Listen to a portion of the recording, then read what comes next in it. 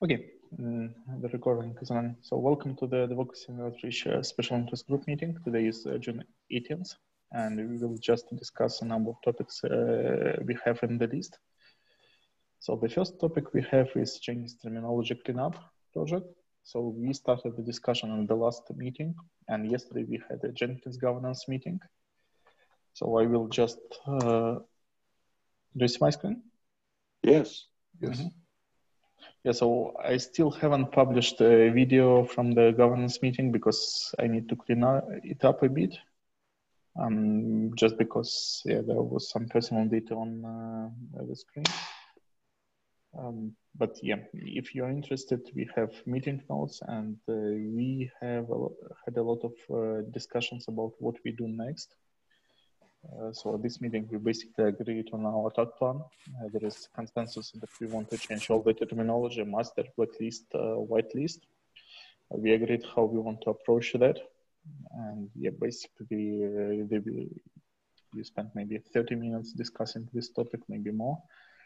And yeah, for master, right now we don't have consensus in the developer mailing list. Thanks for Alexel for starting the discussion. But yeah, we need to proceed, and we agreed that we actually we will invite contributors to make more suggestions about terminology and project ideas. Based on that, we will select a number of top items, and we will have a public vote for that. And after that, governance board will select an option based on this vote feedback. So the vote won't be binding, just because to avoid trolling or whatever. But yeah, of course, we will respect the feedback from the community. Mm-hmm. So yeah, we have a number of options listed here, but yeah.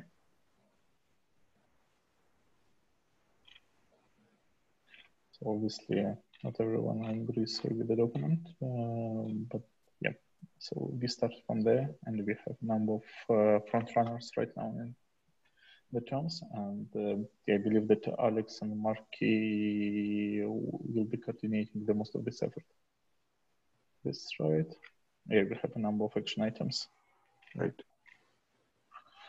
So yeah, also yeah, we will be duplicating blacklist, whitelist terminology, but the agreement is that we don't enforce specific terminology, but we make recommendations so that plugin maintainers and core maintainers decide what they do in particular cases. But definitely not blacklist, whitelist. And we also intend to start a working group. So how it would look like, it would be just a sub-project or whatever entity. So instead of doing these discussions at Advocacy and Outreach SIG, maybe we'll move to a separate meeting, but it's to be implemented. And actually, that's it for now. In addition to that, we've got a bunch of pull requests over the past couple of weeks with terminology cleanup in different topics. Also, the agent terminology epic, now it has a lot more information and guidelines how to contribute. But yeah, I think that we still need to do more on this front. And yeah, then you look for roadmap, and here, yeah, there is agent terminology cleanup. Here you can see that basically there are guidelines, etc., right inside the story. Well, right now Marky is working on the blog post, but yeah, most likely we will just duplicate the information there. Okay, anything on this topic? Just wanted to clarify, if you don't mind, when we're talking about replacing this terminology with more appropriate terms, we're talking, my understanding, not only about documentation for Jenkins IO and for plugins, but also changing the names of different deliveries, jar files, and Docker images, and so on. Is it correct? So it that's correct. So for example, here we have a kind of full scope, which was identified. Some stories are relatively easy, and documentation is a part of easy parts. APIs, etc. All stories which involve binary compatibility or whatever compatibility in equation, they're not that easy. Still, there is a consensus that we need to work on them, but yeah. My preference would be to start from easy parts because they provide immediate benefits for Jenkins users. Okay, so that's the plan. And if someone wants to experiment with API cleanup, please do so. Okay. So I guess I should do quick updates on the stories. So for Google Summer of Code, actually, there is no major updates, and it's a good news. So everything goes pretty smooth. We have 7 projects. All projects have a good progress. We already had demos by several students. We target evaluation in 2 weeks. And yep, I think that so far everything is on track. So nothing specific to report at this special interest group. So and, Oleg, on yep. on Google Summer of Code evaluations, will it be my responsibility as a mentor to do the research to know how to do a good evaluation, or will there be a tutoring session from the org admins to coach me on how to do a good job of evaluating that first month? Well, firstly, there is a documentation by Google. Okay. So we didn't plan to do anything specific for tutoring mentors, but that's why we have office hours. That's why we have our mailing list. So if you have something to ask, please let us know. Okay. And yeah. So here, for example, in the mentor guide, you can see some what has happened. Didn't. Yeah, right. I didn't click the link. So here, for example, we have evaluation periods. There is some expectations you can find right here. Great. But yeah, really, the most of the information comes from these sections, and we can find more. Great. That was sufficient. Thank you. So. Yeah. Be a self-guided learner is the moral, and I'll come to the office hours if I have additional questions I need to ask for clarification.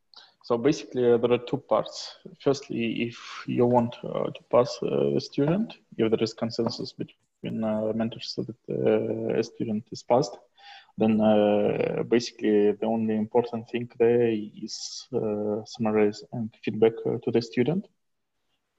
If any project mentoring team considers failing a student, then it becomes a bit more tricky, and then we recommend to contact org admins.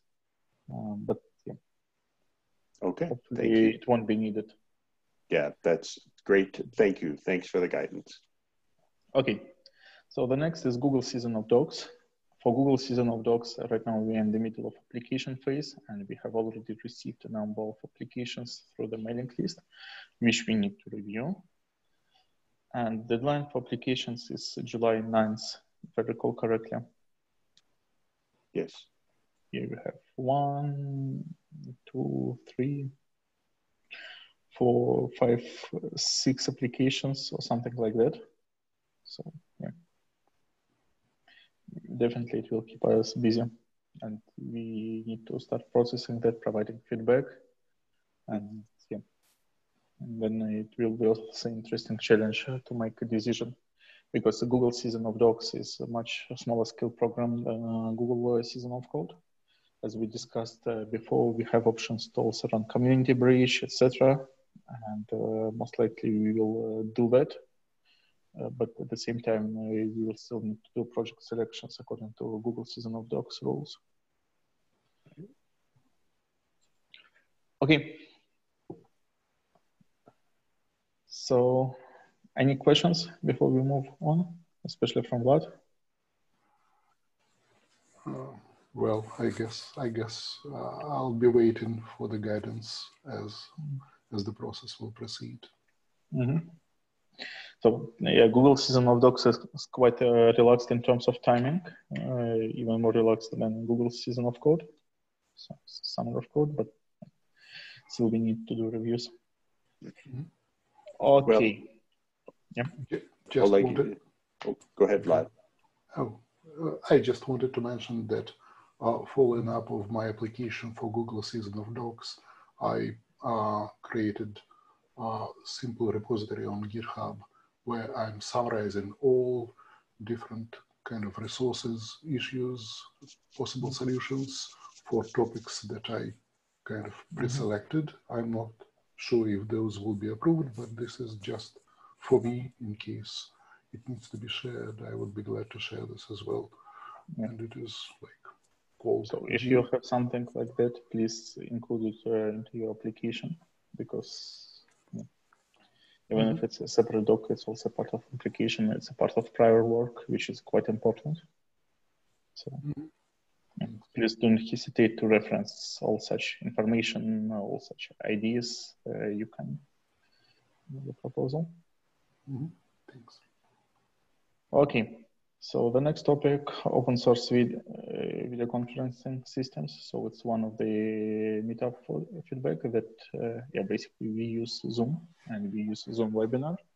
And one of participants added the topic to agenda is whether you would be willing to reconsider that for meetups and for team meetings. So I'm not sure whether we have a quorum here to discuss that. Yeah, I think that basically it's up to, so in the case of special interest groups, etc., it's up to the leaders to define what they use. I don't think that we should set any standards there. So for example, Jenkins infrastructure meeting is being held in Jitsi at the moment. Many meetings are held in Zoom like this one. And for online meetup platform, yeah, I believe that we actually have to stay with Zoom webinar, taking scalability concerns, taking all other things. I'm happy to discuss options, but yeah, I'm not sure that we are up to moving at the moment. So, Oleg, I had failed to add something to the agenda. I'll just type it into the end if we get to it. It's a possible webinar for next week on Jenkins 2.235.1. I think I've got a right time for it. Is advocacy and outreach this meeting a place to do that, or do you want to do that just separately by email? Well, we can do that right now if you're fine. Okay, so proposal is Thursday. Tim Jacome has accepted for Thursday next week, 2 p.m. UTC. 2 p.m. UTC, right? 2 p.m. UTC, right. And Mike Cirioli has also accepted. So, and I think there's a good chance we'll be able to get Daniel Beck. If not, I think you and I can cover his portion with regard to the plugin and user experience topics. So we've got a good panel of presenters ready to go. And Esther Alvarez has agreed to listen. She won't be a presenter, but she'll be there in case we need her expertise. Okay.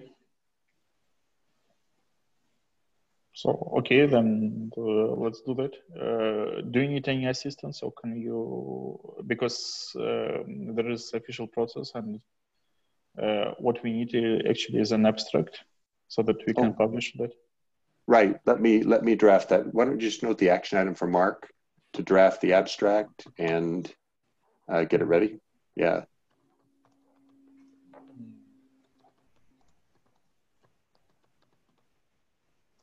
Right, then propose the abstract for the meetup, and that goes into the meetup, if I remember right format. We review it as a draft, and then we publish the meetup once we got the draft approved by everybody.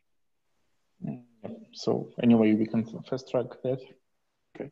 Yeah. But yeah, I think that it would be nice if we announce tomorrow.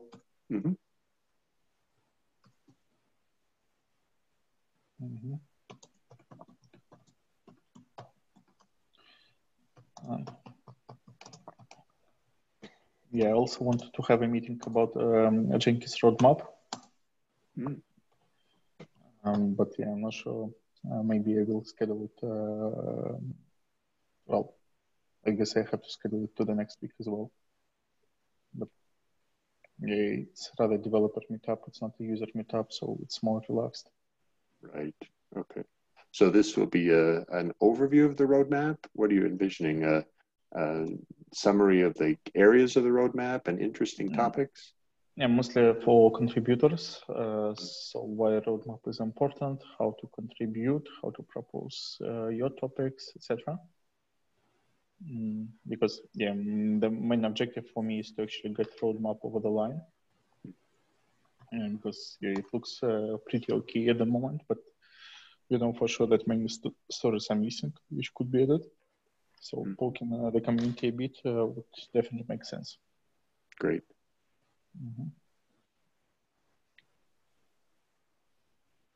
Okay. Any questions, comments before we move on? None from me. Okay. Would you also draft a social media image? Yes. Although there I may come begging for your help.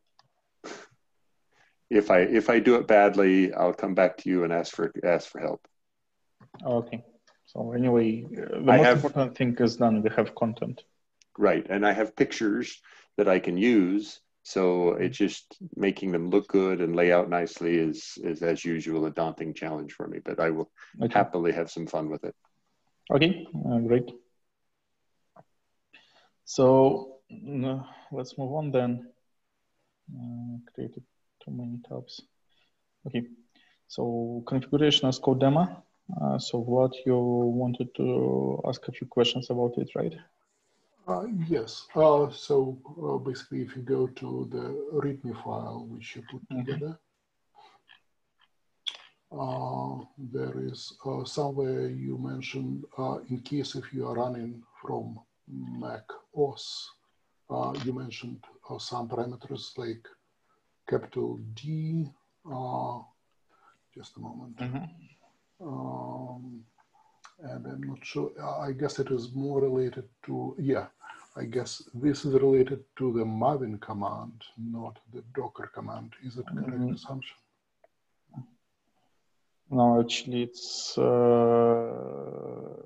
Docker command. Just a second, let me show it to you.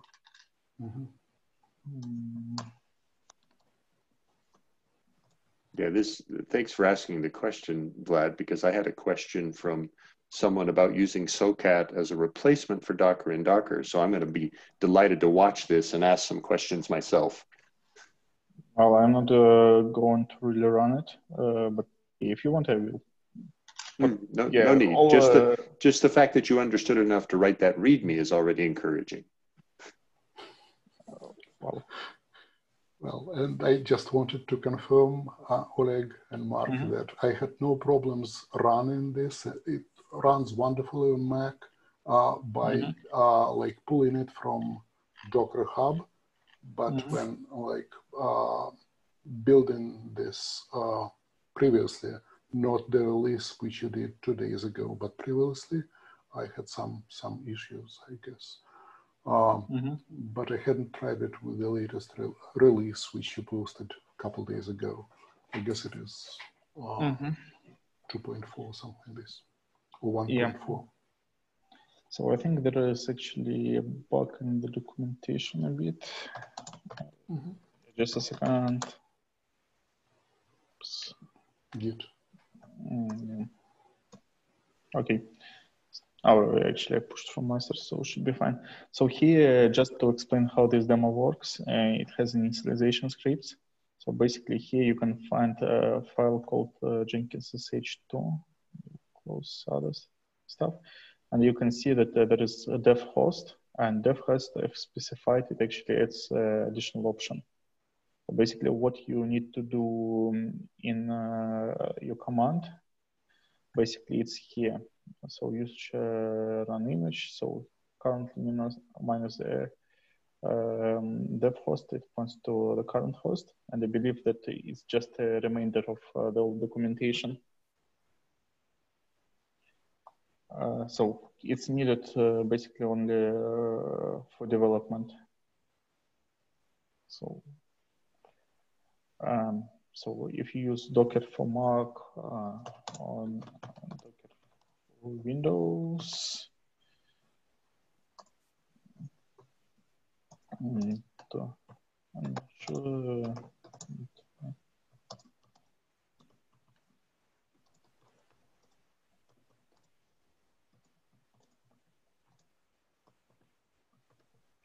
Something like that. So the whole point here is actually, you do not do Docker and Docker on this demo. Instead of that, you connect directly. And since for Docker for Mac and for Windows, we effectively run on a separate machine, you need to perform additional tweaks. Okay, that's why the SOCAT thing. SOCAT is providing a tunnel, if you will, or a connector between two machines. Whereas on a Linux environment, I don't have to tunnel two machines because it's on the same machine. Got it. Thank you.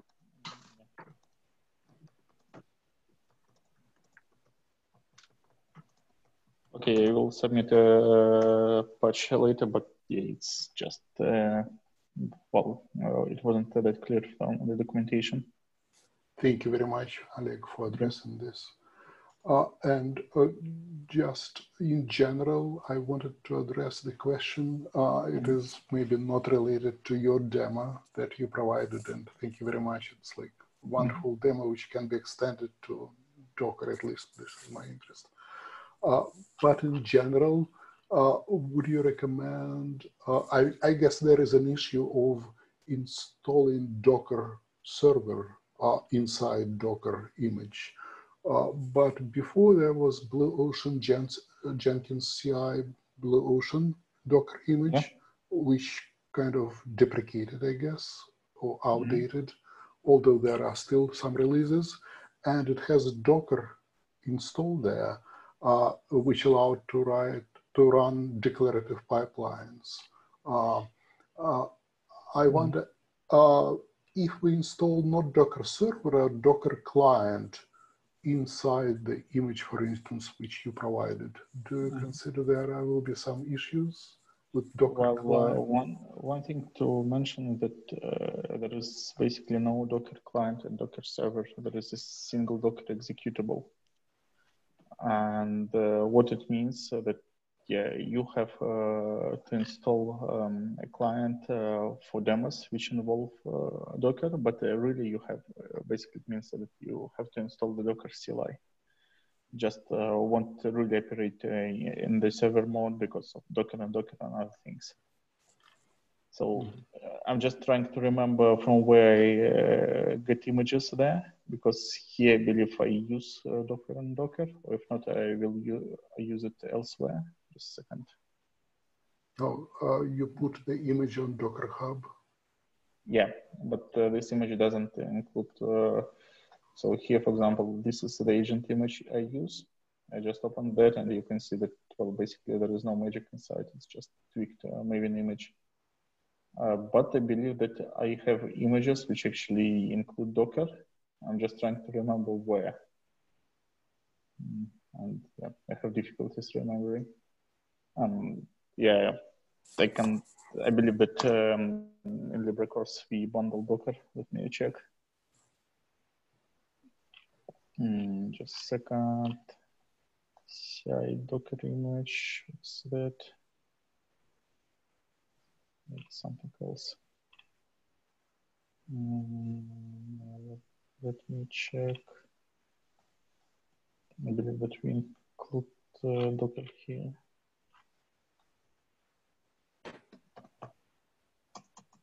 Nope. Okay, I can find it, but basically you just download the client and install it at the right place and you get it running.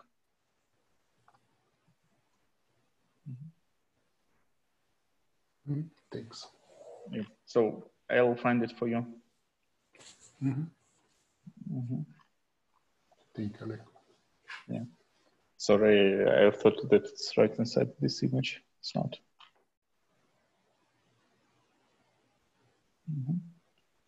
Okay. Other questions?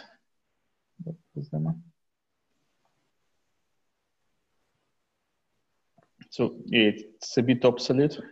I started patching it in terms of plugin set because we use this image as a base, for example, for test environments for dark theme and for tables to divs migration. So it was updated, but still internally it has some issues. So for example, you can go to Jenkins YAML, but here you can discover that my Jenkins YAML is quite humble, just modifies role strategy plugin, but the rest, almost everything else happens through Groovy hooks. So I still need to spend some time on migration. Do we have some time? Can I ask one kind of simple question, silly question maybe, regarding this demo? When I run it, it was wonderful that any person who runs this demo can bypass entering admin password, which is usually taken from secrets. If you remember, do you know which portion of your demo are responsible for this, bypassing this entering admin password? Yeah, that's easy. So basically, you're talking about the installation wizard. So here in this demo, this installation wizard is just disabled.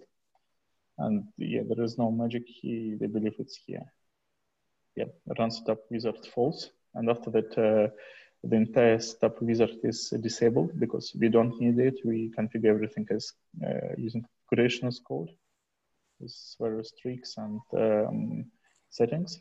And where users are actually configured, you can go to ini scripts. And here, I believe that there is authorization. So here you can see that I create 3 users. User, read-only manager for permissions, and also admin is created on demand when we request the creation of admins. So this part can be easily moved to configuration as code. This part cannot, but at the same time, I'm not sure whether anybody really needs it for demo purposes.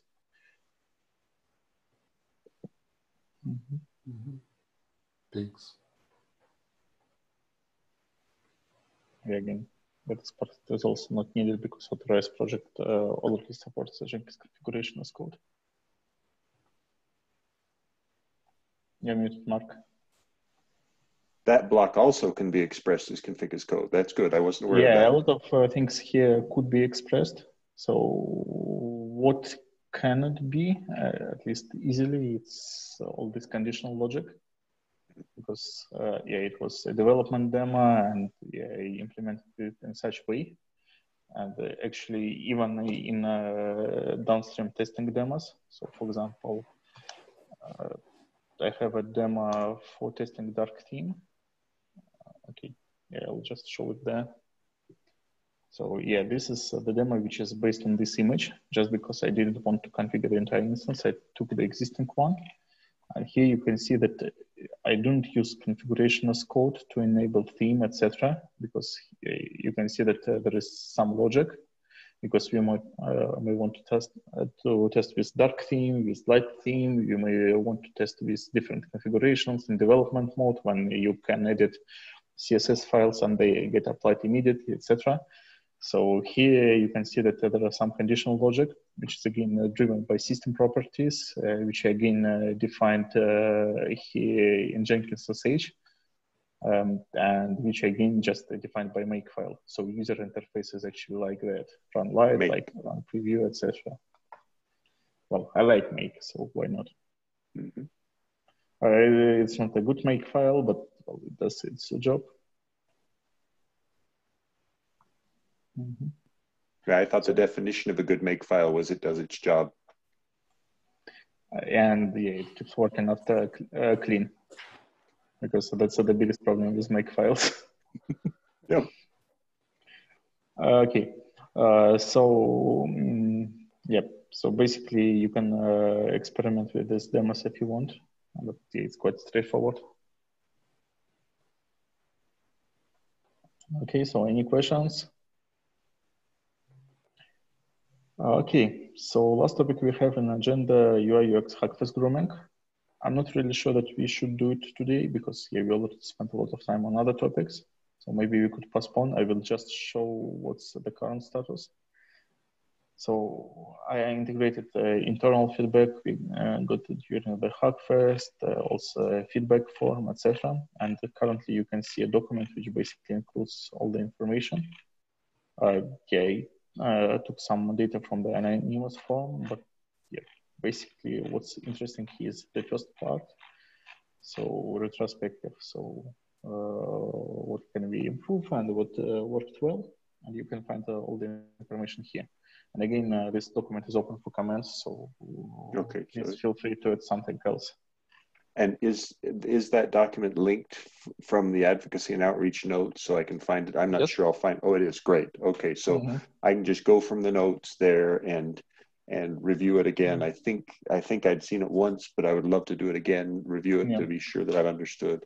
Now, do you intend then to do we want a separate meeting that will review and summarize, or is this document ultimately the end of the retrospective? So practically, I would be interested to summarize this document, but at the same time, we have a lot of stories. And for me, doing a formal retrospective is not mandatory there as long as we collect feedback, because after that we can groom it when we start planning a new hackathon. Great. So taking all the issues with infrastructure, etc. So I don't have strong preference about having retrospective now. Great. Because we already didn't do it right after the event. Well, I still have to publish a blog post for that, but well, things happen. But yeah, so for me, retrospective is a rolling document, so we will be processing it for the next event. That's the document looks like it's captured marvelous amounts of information about the event, so that when we do the next, we can refer back to it. That sounds great to me. No need for a separate meeting. All the better. Okay. So anything else for today? Not for me. Okay. Then I will probably just close the meeting. And yeah, I'll publish the recording as well as all yesterday's recording at some time today, probably closer to midnight in my time zone. Yeah. Thank you, Oleg. Thanks very much. Thank you, too. And yeah, I'll stop the recording. Thank you, Mark. Thank you, Oleg. Yeah. Bye.